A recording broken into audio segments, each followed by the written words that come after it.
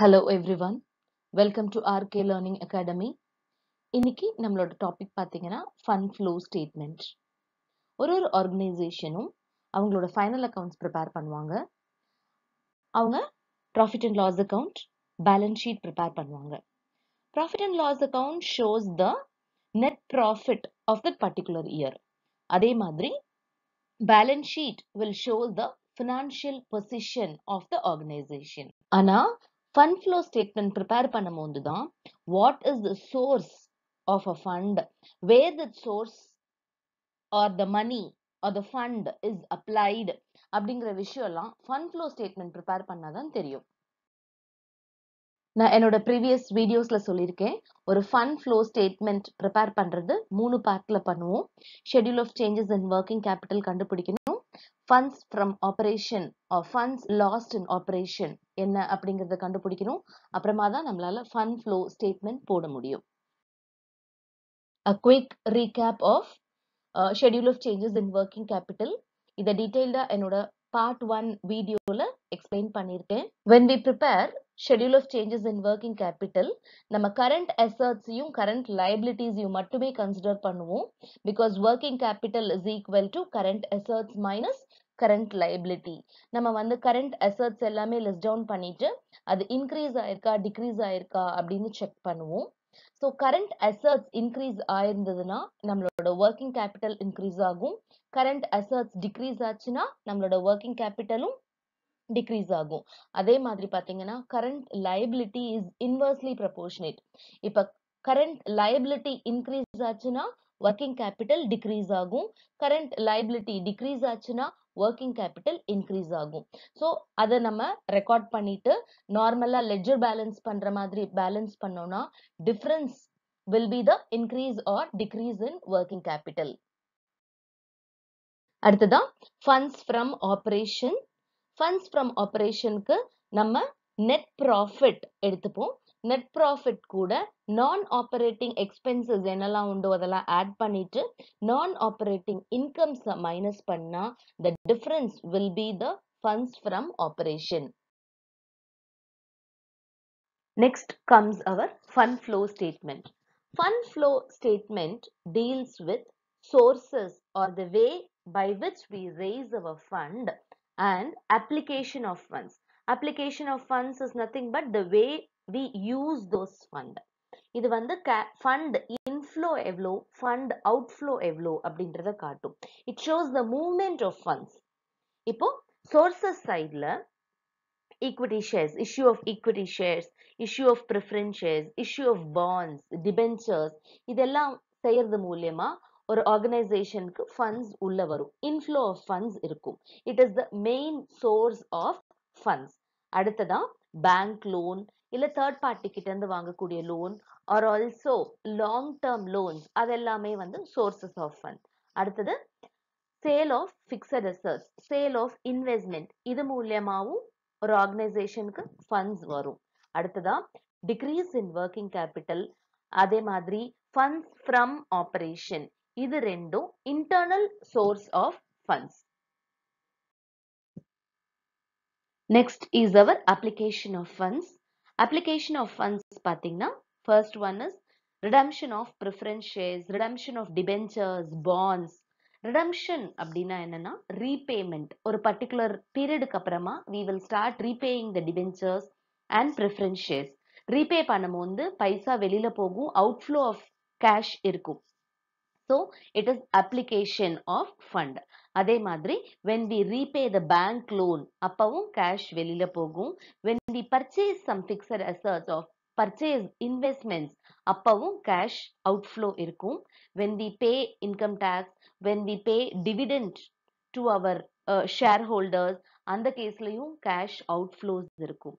அதே மாதிரியே increase in working capital or funds lost in operations, இது ரெண்டும் internal application of funds. நம்ம இப்போ ஒரு காம்ப்ரஹென்சிவ் ப்ராப்ளம் போட போறோம் with adjustments. ஒரு ஆர்கனைசேஷனோட 2 வருஷத்து பேலன்ஸ் ஷீட் கொடுத்திருக்காங்க, 2005 as well as 2006. அதோட அசெட் சைட்ல பாத்தீங்கன்னா we have assets, fixed assets and current assets. அதுக்கு கீழே assets related ஆன adjustments இருக்கு.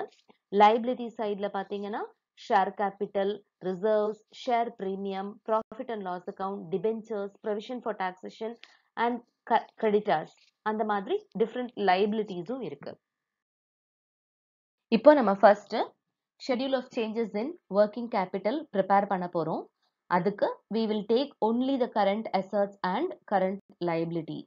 இப்போ இந்த given questionல பாத்தீங்கன்னா current assetsன்றது stock, debtors and bank.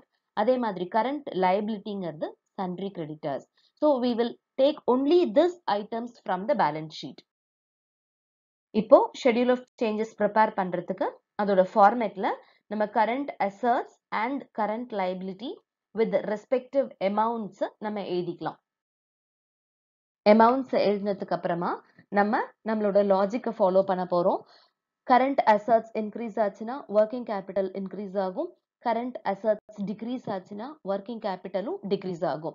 இப்போ இந்த கேஸ்ல ஸ்டாக்கும் டெட்டாஸும் பாத்தீங்கன்னா 2005 விட 2006ல amount increase ஆயிருக்கு. அதனால நான் அந்த difference amount increase columnல காமிச்சிருக்கேன். அதே மாதிரியே பேங்க் அக்கவுண்ட் பாத்தீங்கன்னா 2005 விட 2006ல கம்மியா இருக்கு. சோ அந்த difference amount decrease columnல காமிச்சிருக்கேன். இப்போ current liabilities வரலாம். current liabilities increase ஆச்சுன்னா working capital decrease ஆகும்.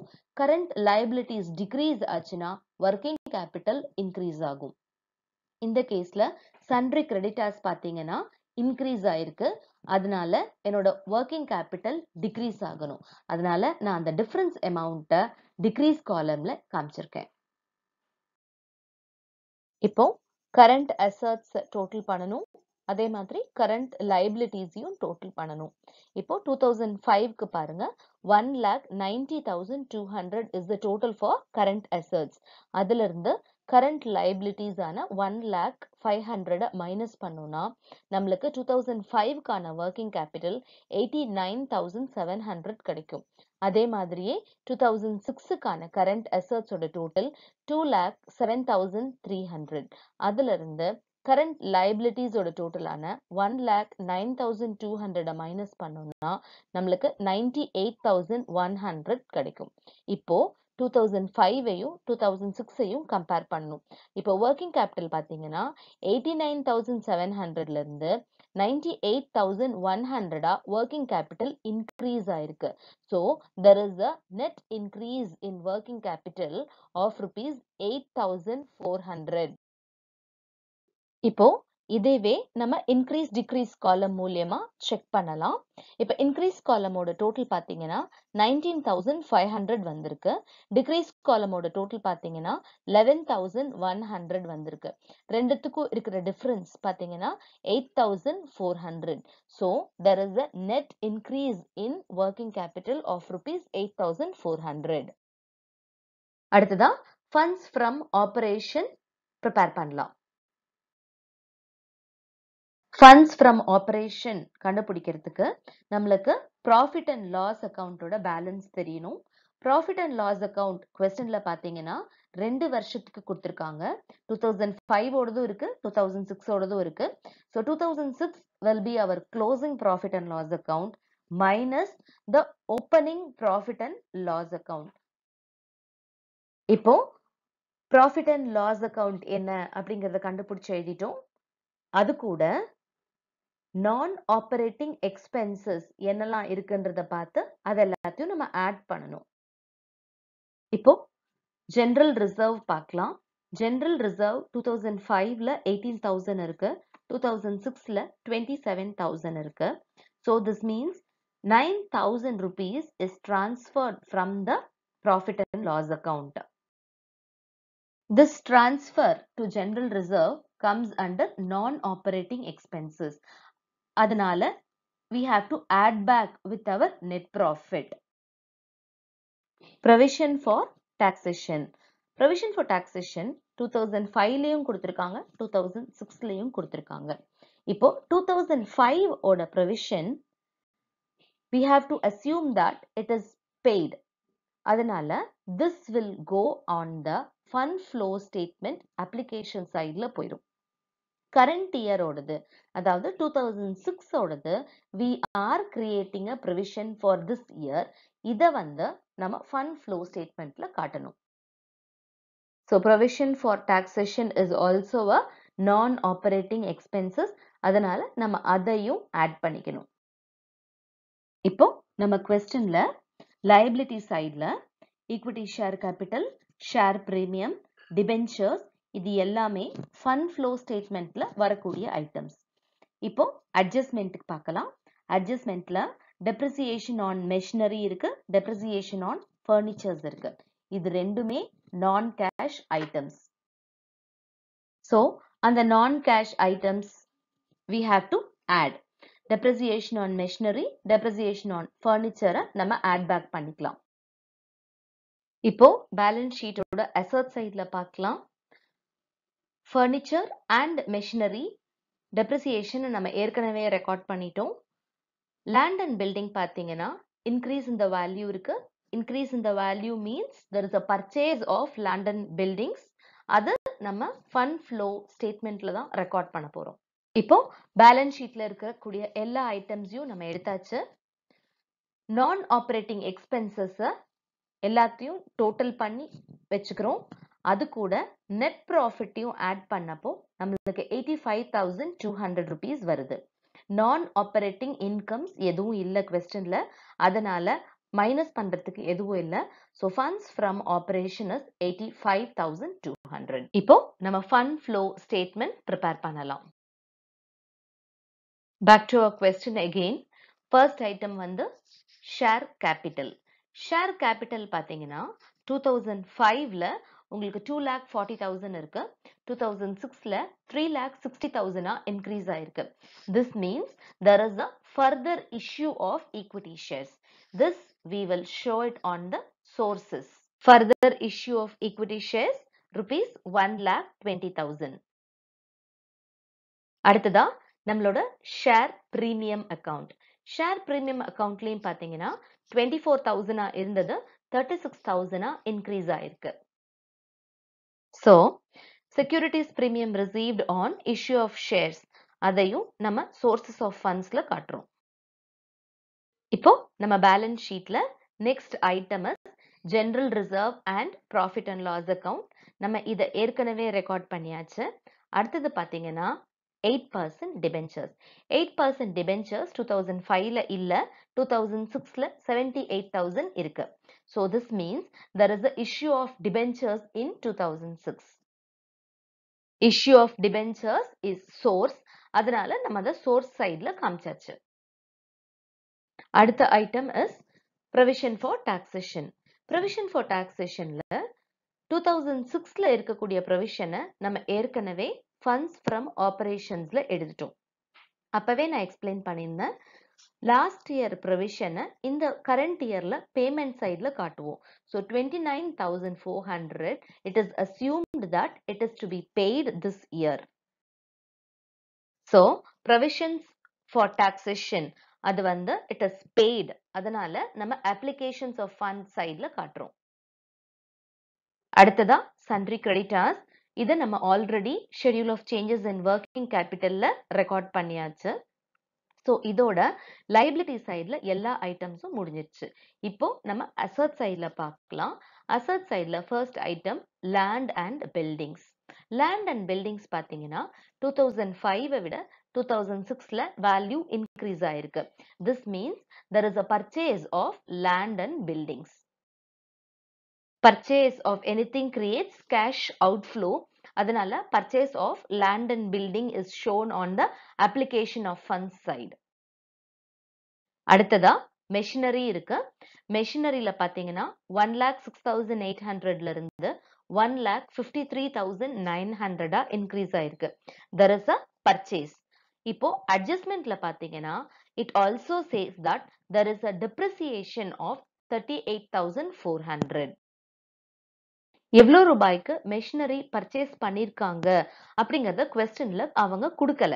அதனால நம்ம மெஷினரி அக்கவுண்ட் ப்ரிப்பேர் பண்ணி எவ்வளோ ரூபாய்க்கு பர்ச்சேஸ் நடந்திருக்கு அப்படின்றத கண்டுபிடிக்க போறோம். இப்போ பாத்தீங்கன்னா மெஷினரி அக்கவுண்ட்ல ஓப்பனிங் பேலன்ஸ், க்ளோசிங் பேலன்ஸ் நம்மளுக்கு தெரியும், அதை ரெக்கார்ட் பண்ணிட்டோம். அடுத்ததா டெப்ரிசியேஷன் என்ன அப்படிங்கறத கொஸ்டின்லயே கொடுத்திருக்காங்க. சோ அதையும் நம்ம ரெக்கார்ட் பண்ணிட்டோம். இப்போ இந்த அக்கவுண்ட்டை நம்ம பேலன்ஸ் பண்ணோம்னா 85,500 rupees கிடைக்குது. That amount is the purchase value of machinery. இப்போ இந்த 38,400 that is depreciation நம்ம funds from operationல ரெக்கார்ட் பண்ணிட்டோம். இப்போ purchase of machinery நம்ம application of fundல ரெக்கார்ட் பண்ணலாம்.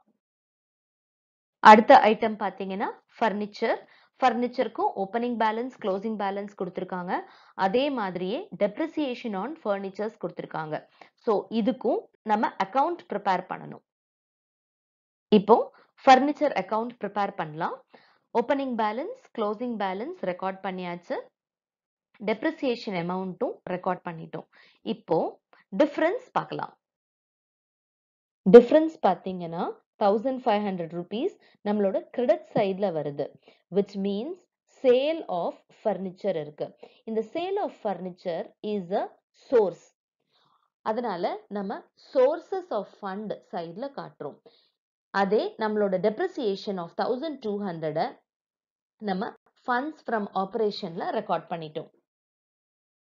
இப்போ பேலன்ஸ் ஷீட்ல இருக்கக்கூடிய எல்லா ஐட்டம்ஸையும் நம்ம ரெக்கார்ட் பண்ணி முடிச்சிட்டோம். இப்போ ஃபர்ஸ்ட் ப்ரிப்பேர் பண்ண ஸ்டேட்மெண்டான schedule of changes in working கேபிட்டலுக்கு வரலாம்.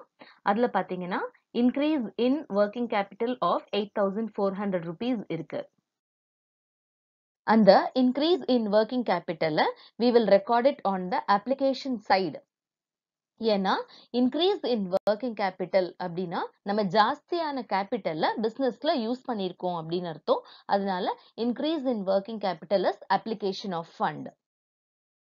அடுத்ததா நம்ம fund from ஆபரேஷனோட balance, that is funds from operation 85,200 அப்படின்னு நம்ம கால்குலேட் பண்ணி வச்சிருக்கோம். அதே ரெக்கார்ட் பண்ண போறோம். ஃபண்ட்ஸ் ஃப்ரம் ஆபரேஷன் அப்படிங்கிறது வந்து இன்டர்னல் சோர்ஸ் ஆஃப் ஃபண்ட். நம்ம நெட் ப்ராஃபிட் கூட நான் ஆபரேட்டிங் எக்ஸ்பென்சஸ் எல்லாம் ஆட் பண்ணிட்டு நான் ஆபரேட்டிங் இன்கம் மைனஸ் பண்ணி வரக்கூடிய ஐட்டம் தான் வந்து ஃபண்ட்ஸ் ஃப்ரம் ஆபரேஷன். இப்போ அது வந்து இட் இஸ் a சோர்ஸ். அதனால நம்ம சோர்ஸ் சைட்ல ரெக்கார்ட் பண்றோம். Final step, sources of fund total பண்ணணும். அதே மாதிரி அப்ளிகேஷன் ஆஃப் ஃபண்டையும் டோட்டல் பண்ணணும். we will get the same total, that is sources of fund is equal to application of fund. Hope you understood the preparation of fund flow statement. Happy learning with RK Learning Academy. Thank you.